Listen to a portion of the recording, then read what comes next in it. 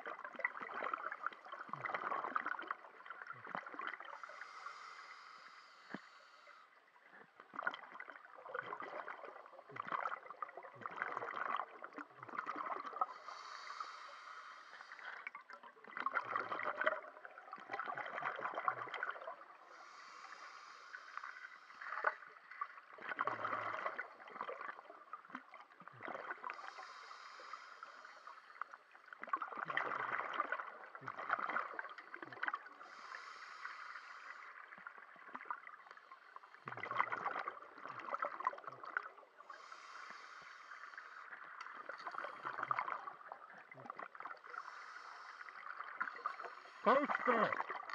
Poster!